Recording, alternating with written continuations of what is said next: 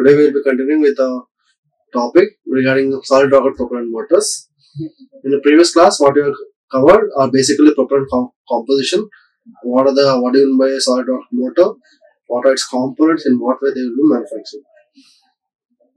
Now, in today's class, we will be continuing with the previous, that is propellant composition, particularly additives. Right?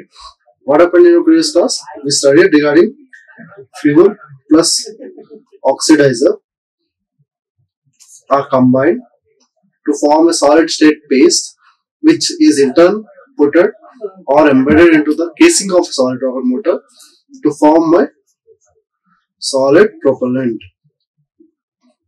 Right? Now the same solid propellant, if we are adding excessive amounts or some minor amounts to enhance the performance of additives, particularly aluminium or few other items, to enhance the overall combustion properties or overall performance of a solid rocket motor, then that would be called as a heterogeneous propellant. Right? Previously it was my homogeneous. Right? What happens under homogeneous? Basically, you will be having fuel and oxidizer with a binder. Because in order to maintain the cohesiveness or adhesiveness between the propellant and the casing, you will be using binder. Now, in case of heterogeneous propellant, the oxidant is the main constituent by mass and a binder, which is usually polybutadiene rubber, and a hydrocarbon, which is a fuel. Aluminium, which is also present at 16 to 18%, and other materials which are being added to improve performance or safety. Carbon is present to render the propellant opaque and to infrared radiation, so that propellant cannot be internally ignited by heat that is being radiated through the bulk material of the burning surface. It produces a characteristic black color. Plasticizers are few of the additives that are added to improve the molding and extrusion of material. What happens in case of solid rocket propellant motors? We will be creating a solid rocket motor paste and mounting it or molding it according to the shape of my grate or burning area. Right? So, in order to have the ability for the paste or the mold or the oxidative propellant mixture to form certain shapes, we will be using plasticizers. What does they do? They improve your molding capabilities and extrude the material in a certain shapes as on what we require. And other materials such as inorganic salts are also added to control burning and to achieve desirable value of pressure burning rate index, which is denoted by beta. And this is necessary so-called double base propellants. Those contain mainly nitroglycerin as well as nitrocellulose. And for heterogeneous propellants, the oxidants themselves act in this way. The iron oxide FeO3 is added about 1% level to assist smooth combustion, and waxes are also added for some propellants to lubricate the extrusion. At an optimum composition for a main constituents, the additives are included to produce stability, storage, qualities and mechanical strength, which is the whole mass of propellant, which is sometimes the biggest single mass of the whole vehicle. For example, a single Ariane 5 booster which weighs around 260 tons, that has to be accelerated by the thrust. Now, the propellant that is being inside the case has to support the same acceleration without rupture or significant distortion, and also has to transfer the combustion pressure to the casing to maintain its integrity. Now, the development of large boosters depends to some extent on the physical strength of the propellant, because as we are extending the length of the propeller, we are supposed to make sure that upon joining them together, they are supposed to maintain the same adhesiveness overall during the flight until unless their complete combustion or complete burn happens. Now, as we are adding multiple amounts of additives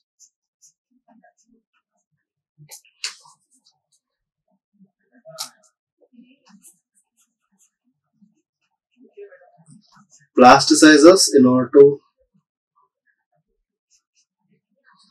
next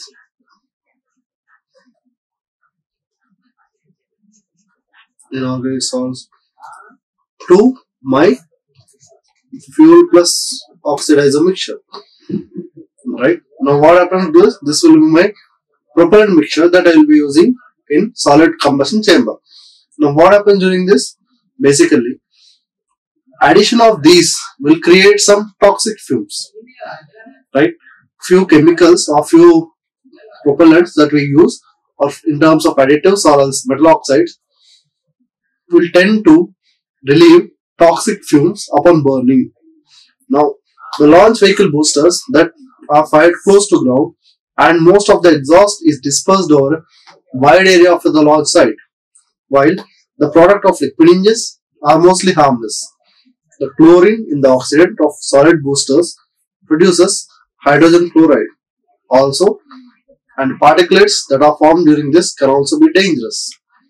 Thus, it is important that during the liftoff, the booster exhaust is channeled away safely or water cooled in an open duct, because once the rocket is in flight, it's beyond our control, and the dilution of exhaust products by the atmosphere as they fall has to be relied upon. The overall thrust profile can be controlled by the shape of the charge, but other factors are important in understanding a way of solid rocket motor performs, the most of which is the stability of the thrust. In the liquid fuel engine, the chamber pressure is usually constant, and with the mass flow rate and is determined by the rate at which the propellants are delivered through the injectors. Now, coming to our topic, that is thrust stability. The solid rocket motor, the mass flow rate is not determined by the external supply, because whatever the fuel we are putting in a casing, that will be fixed. Upon exhaustion, there is no refill once it's been discarded, but by the rate at which the surface of the burning, right, the surface of the burning charge is consumed, which is itself is a function of pressure in the combustion chamber. Because of this peculiarity, the solid propellant systems, the rate of supply of combustible propellant increases with pressure, and the stable burning is not necessarily given. Now, let us understand this a bit. In simple liquid rocket propellant motors, for combustion chamber, the rate at which we give fuel and oxidizer will determine the combustion chamber pressure as well as the velocity of the vehicle. Right, now coming to our solid rocket motor propellant base, we are combining fuel plus oxidizer. Right, now upon burning, whatever or wherever they are burning, they form themselves the combustion chamber. Right, now the pressure of this combustion chamber is determined by the rate at which this mixture burns. Right, the rate at which the mixture burns. So based on that, we will be determining the combustion rate or the pressure of a combustion chamber. Now, if we arbitrarily, let's assume that the rate of consumption of grain is depends upon the mass, that is AP beta. Then the value of beta, that is the pressure, controls the stability, which is as follows. We see that the mass flow rate out of the chamber depends linearly on the pressure. So, as the mass flow rate increases, the pressure also increases. Thus, if beta is greater than 1, the supply of gas from burning grain increases faster with pressure than the rate of the exhaust, and an uncontrolled rise in burning rate. The pressure could result from a smaller initial increase. Similarly, a small initial decrease in pressure could result in a catastrophic drop in burning rate. Particularly, homemade rockets tend to exhibit one or the other these distressing tendencies. If, on the other hand, if beta is less than 1, the rate of change of burning rate is always less than the linear rate of the change of mass flow rate through the exhaust. the pressure in the combustion chamber will stabilize any positive or negative change of the burning rate. This problem does not occur with liquid propellant because its primary consideration in the design of solid motor and in grain composition and configuration. Some additives are used to achieve this correct dependency, where this does not arise naturally. Typical values of beta ranges from 0.4 to 7. The rate of burning of propellant is expressed as a linear recession rate of burning surface. Depends on the rate of heat supply to the surface from the hot gas. This heat evaporates the propellant. Let us understand a burning process of my solid propellant so that we can understand this sentence more clearly. Right? What happens during burn? For example, let us take a simple area, wet cloth. Right? What happens during the wet cloth? As soon as it's a damp wet, as soon as we spread the surface area, right? As soon as we spread the surface area, the area increases, which in turn opens up the surface area for evaporation. Right? Now, how does the evaporation takes place? By heat. Which heat? Particularly surrounding heat. If you are putting wet cloth in a high humid environment, you will not be able to dry it off quickly. But if you are putting the same cloth in a dry environment with less water, the same cloth will be dried out in few seconds. Now, based on the same principle, what happens? This is my case for solid rocket propellant motor. Atmosphere, binder,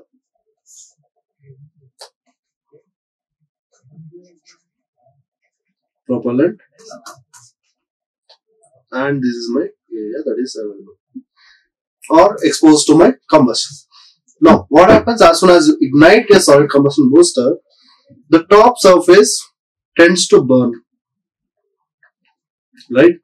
Now, as soon as the top surface tends to burn, the bottom surface will tend to liquefy, right?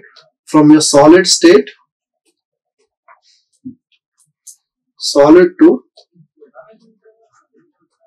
liquid, right?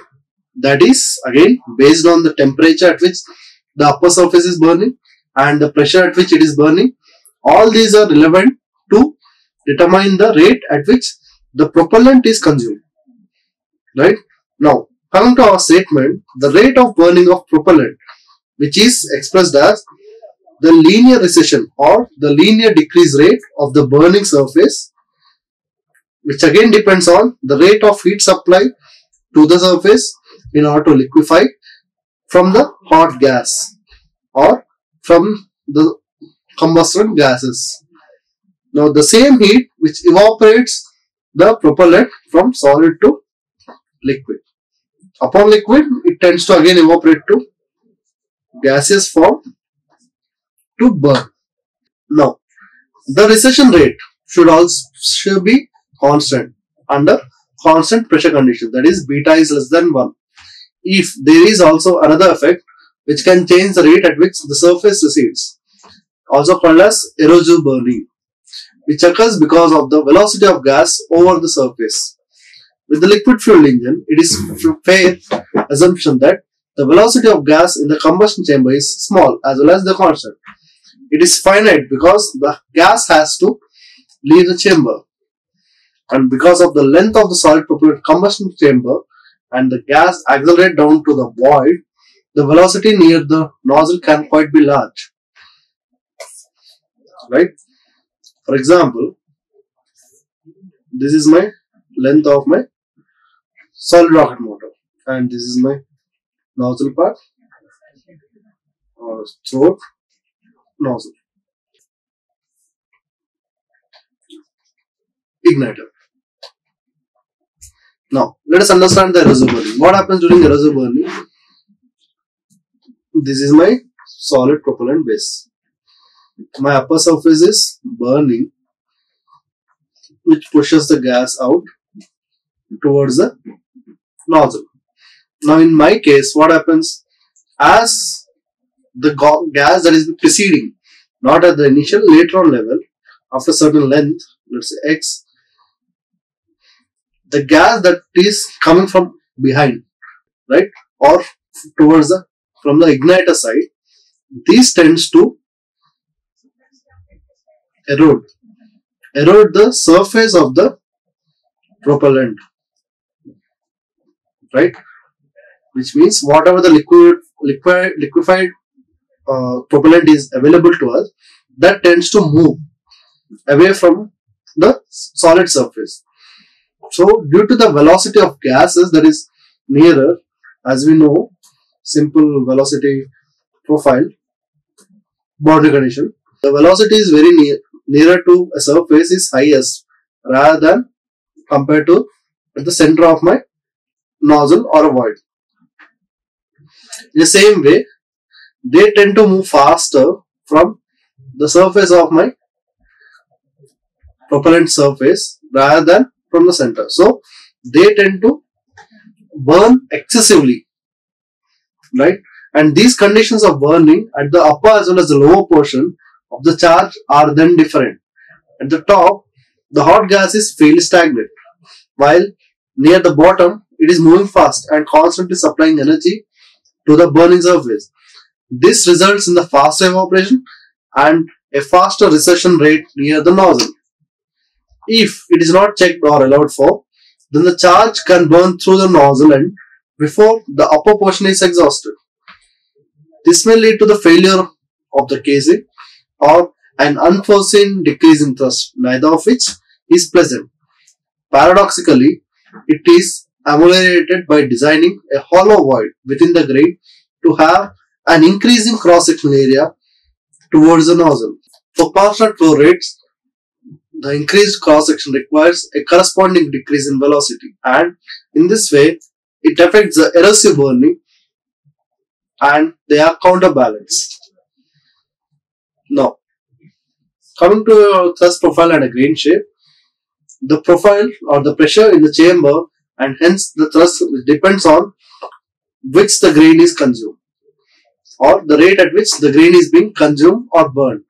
The pressure that depends on the recession rate and on the area of the burning surface, and the mass flow rate which depends on the volume of propellant being consumed per second. The shape of the charge can be used to preset the way and the area of the burning surface evolves with time, and hence the temporal thrust profile of the motor. The pressure and the thrust are independent of the increase in chamber volume as the charge burns away and depend only on the recession rate and the area of burning surface. The simplest thrust profile comes from a linear burning of a cylindrical grain as a cigarette. A constant burning area produces constant thrust. This shape, however, has its own disadvantages, that is, the burning area is limited to the cylindrical cross section and the burning rim would be in contact with the wall of the motor. Active cooling of the wall is of course not possible with a solid rocket motor, and this type of charge shape can be only used with low thrust and for a short duration because thermal damage to the casing. And the most popular configuration involves a charge in a form of hollow cylinder as well as which burns on its inner surface. It has two practical advantages, that is, the area of the burning surface can be much larger, producing higher thrust initially, and unburned grain insulates the motor as well as wall from the hot gases. In case of simple hollow cylinder, the area of burning surface increases with time as do with the pressure as well as thrust. And this, if a constant thrust is desired, the inner cross section of a grain should be formed like a cog or the teeth of the teeth which penetrate the pathway into the outer surface as well as the inner surface. And the area of burning is thus initially higher and evolving the surface profile corresponding roughly with a constant area and hence constant thrust. Other shapes for the grain produce different thrust profiles depending on the design. Let us see this. The figure shows the cross section of the grains, in which first one is nothing but my hollow cylinder.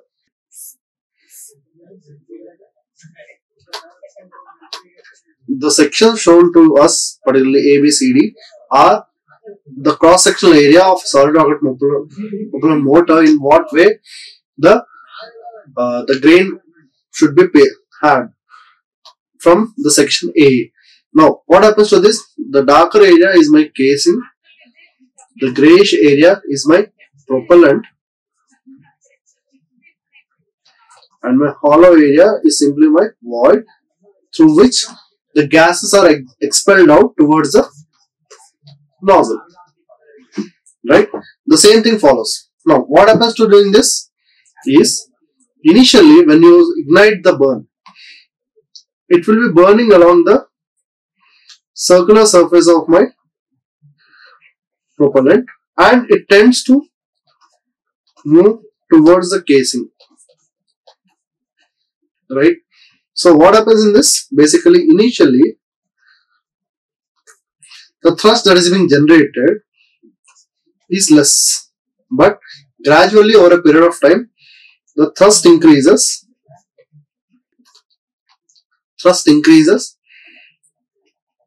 giving high amount of gases. Right? Now coming to B, what happens? Rather than B, let's go for C first. What happens to this? In this case, you are giving a small amount of void for burning all the gases to be. No, in this case, the gases tends to burn, or the initial ignition will happen along the surface that is being marked as red and will expand out.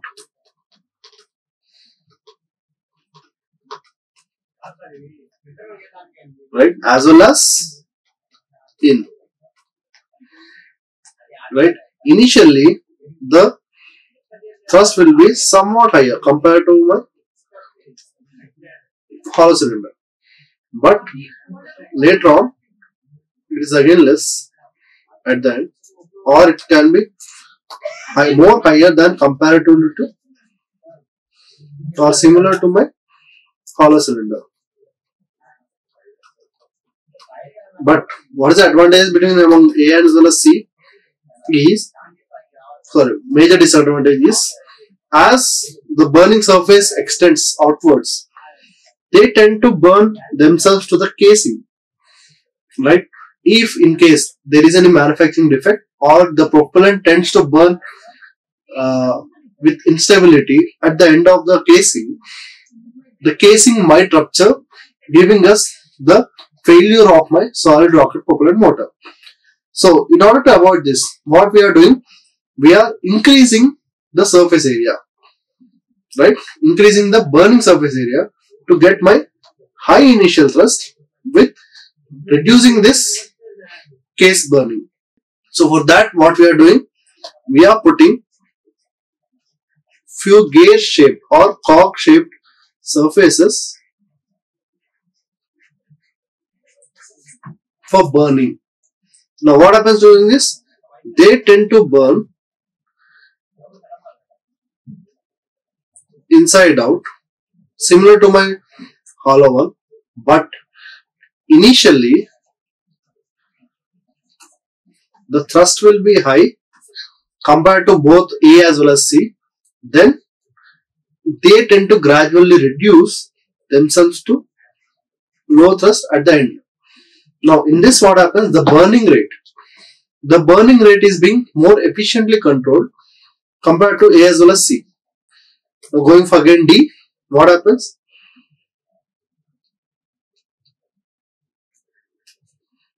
The burning rate is similar to B as well as D. Initially high thrust and gradually low thrust. In this, as there is more void, right, the thrust generated over a span is less. No, it is common in large boosters to mix profiles. And for example, the forward segment, which may have star as well or cog profile, while the aft segments or the behind segments may have circular profile. In this way, the thrust profile can be fine-tuned. It is also common to have at least one segment with a tapered profile to ameliorate erosive burning and to modify the thrust profile. The thrust profile associated with the shapes in the figure can be understood from simple geometric arguments. That is, the recession rate is assumed to be constant over the whole exposed area, which is in the diagrams may be assumed to be proportional to the length of the perimeter of the burning surface. Type A, that is called progressive burn. It is simplest to understand. What happens during this? The circumference of the circular cross section increases linearly with time, and so does the area of the burning surface, and there is a linear increase in mass flow rate, hence the thrust, right? For progressive,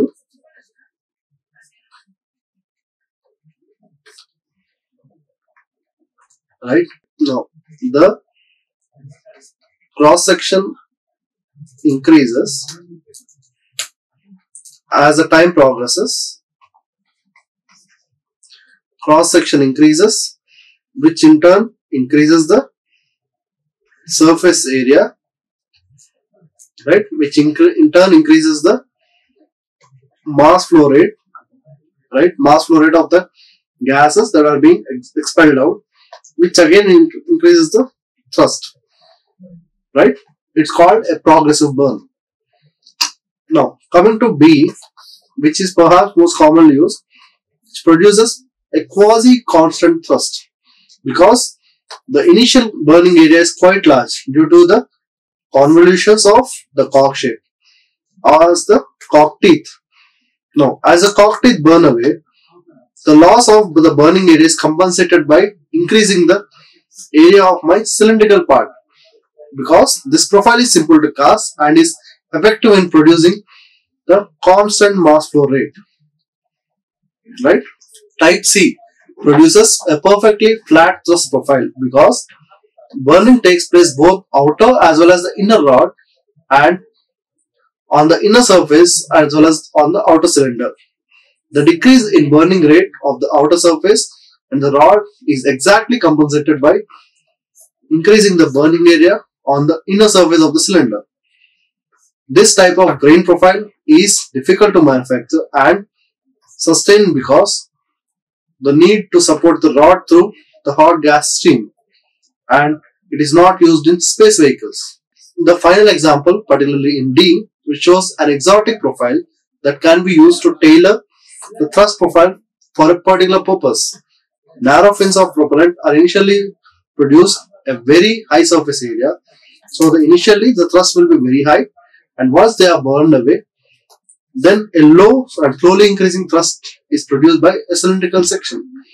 When the diameter of the burning cross section is large, the area changes more slowly than its initial stages. Such a profile may be used for strong acceleration followed by a sustained flight. The ambient temperature has a significant effect on the rate of burning and hence the thrust profile. At first, it may seem surprising that this has not risen for liquid rocket fuel engine. However, they are much less sensitive to ambient temperature because the temperature of the propellant and the supply rate are determined by the condition of the combustion chamber that we feed, not about with respect to the outside effects. But for solid propellant, that's not the case. The rate of evaporation of combustible material from the burning surface of the grain that depends on the rate at which the material gets heated up. This depends both on the rate of supply of heat from the combustion as well as on the temperature of the grain itself. If it is cold, then the more heat has to be supplied to maintain the evaporation point of the propellant, particularly combustion as well as fuel. And if the grain is massive, then it is itself a goods insulator, which means that during the waiting time of the launch pad or in space, it can slowly take up the temperature of its surroundings or the temperature that is being present inside the void. This will not change appreciably over a short time. The burn because the large heat capacity of the mass has its good insulating properties. The burning rate therefore will shift depending on the temperature of the grain, and the variation as much as a factor between minus 15 degrees to 20 degrees centigrade are reported. This affects the thrust profile, which could be a serious matter.